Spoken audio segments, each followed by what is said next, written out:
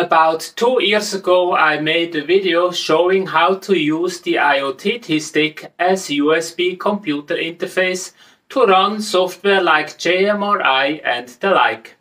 I demonstrated that using an FTDI programmer board, but never followed up with a dedicated hardware, and there were good reasons for that.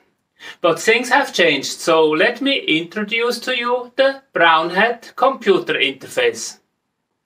Welcome to the IoTT channel. I am Hans Tanner. The first time I showed how to connect the IoTT stick to an USB port was in video number 45. At the time I built a simple open LCB interface and needed a way to connect to a PC. So I used an FTDI programmer board which I had laying around and hooked it up to the head side of the IoTT stick. In video number 63 I then built on that setup and released a configuration page for it. I called it BrownHat, and ever since the BrownHat option has been part of the IoTT stick configuration and could be used with any USB serial converter.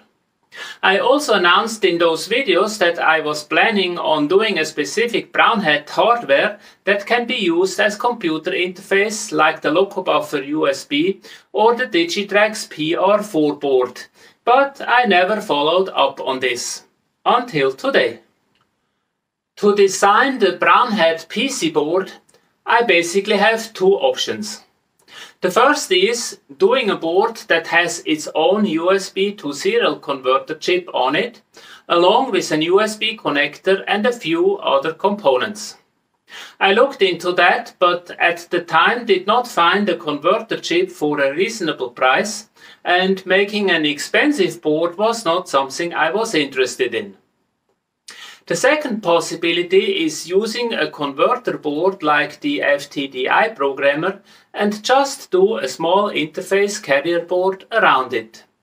Boards like the FTDI programmer are produced in large quantities, therefore they are cheap and the integration is easy, mainly just interfacing it to the 3.3 volt interface of the IoTT stick.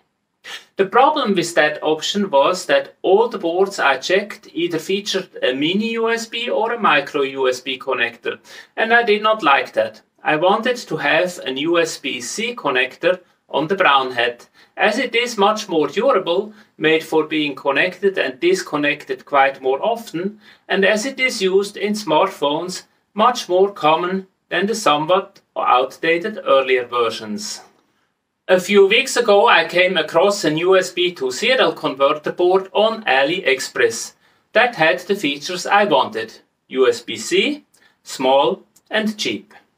So I designed a small PCB with a few interface components and a 3D printed housing. And here is the BrownHat. As always, all design information is on the GitHub page, so you can download it and make your own, which in this case is really easy. You can order the converter PCB from the AliExpress link in the description. The semi-assembled boards you can get from JLC PCB. To order, go to the JLC PCB webpage and click on Instant Quote. Then upload the Gerber file and select the quantity, board color and thickness you want. If you don't want to solder the assembly components yourself, you can use the PCB assembly option. Here you can upload the bill of materials and the robot placement file and select the components you want to have assembled. Select the assembly components but not the pin headers. Once you receive the board, you install the 90-degree angled pin header for the IoTT stick and the converter board. Then you print the enclosure and install the board in it. Real easy and a nice project even if you are not used to build your own electronics. On the other hand, if you are not into DIY at all, I will also provide a very limited quantity in the Tindy store, so if you prefer to buy one assembled, tested and ready to go, you have that option as well. So how to connect and set the BrownHat up and what can it do? Well, setup is simple and straightforward. You take the BrownHat and connect it to the IoTT stick. On the other side of the IoTT stick you connect a Loconet interface breakout board which connects to the Loconet of your layout. The USB-C connector of the BrownHat connects to the USB cable from your computer. That's the entire hardware setup. Note that the BrownHat does not provide a galvanic separation of Loconet ground and computer ground. Normally this is not really needed because the Loconet ground should be the same as your computer ground. If you have any concerns, you can measure the voltage between the USB-C plug of the BrownHat and your computer ground before you connect the interface. There should be no significant voltage, not more than maybe just a few millivolts. And if you prefer galvanic separation, you can use a USB isolator like this one here. It provides complete galvanic separation of ground and 5 volt between the BrownHat and the PC. I leave a link in the description below. On the software side, you connect the IoTT stick to Wi-Fi and load the configuration page. Select Loconet interface as command source and BrownHat as hat module. After saving the basic setup, the stick web page shows the USB serial tab. On that tab you can set the baud rate you want to use. By default it is set to 57600, as this is the baud rate JMRI is using.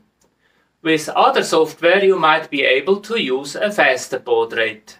Just select it from the drop-down list, then click Save and Restart to make it permanent. In JMRI, you configure the BrownHat as local buffer USB. To do so, set up a connection to Digitrax Loconet via local buffer USB. This is done in the Preferences window under Connections. Set the serial port and the command station and that's it. When everything is set up, the IoTT stick starts sending Loconet messages from Loconet to JMRI, and messages received from JMRI are sent to Loconet. You can easily verify that by opening the Loconet viewer on the stick and the viewer window of JMRI. You will see the same messages show up simultaneously. To test the communication from JMRI to Loconet, open the turnout control board and send turnout commands to the layout. But wait, that's not all. With the BrownHat you can also activate one or any combination of the communication servers, so your stick can serve as WiThrottle server, Loconet over TCP server or MQTT gateway. If the WiThrottle server is activated, you can use Engine Driver on an Android phone or WiThrottle on an Apple device. When the app is started, the WiThrottle server shows up in the list of available servers. Connect to it and run your trains. Loconet over TCP can be used to connect JMRI or other train control software via Wi-Fi. Simply activate the server, then set the port number you want to use. This must be the same as you will be using on the client. By default it is set to 1234, and there is no real reason to change that. In JMRI you can use the same Loconet settings, but instead of a serial port you specify the IP address of the server. The IP address is displayed on the IoTT stick once it is connected to Wi-Fi, and it is also displayed in the footer section of the stick configuration page. If you plan on using your Loconet via internet from remote locations, then using an MQTT server is your best option, as you can connect to public servers like HiveMQ or Mosquito. Simply activate the MQTT gateway option and enter the IP address of a public or private server and you are ready to go. If you need more help, watch video number 53 for more information. And that's it for this video.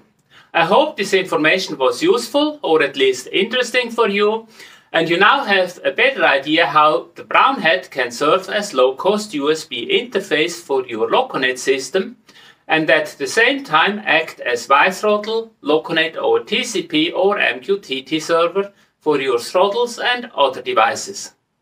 If so, please click the like button below to let me know.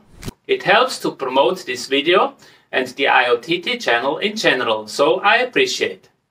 Also, this is the perfect opportunity for you to hit the subscribe button if you are not yet subscribed to the IoTT channel.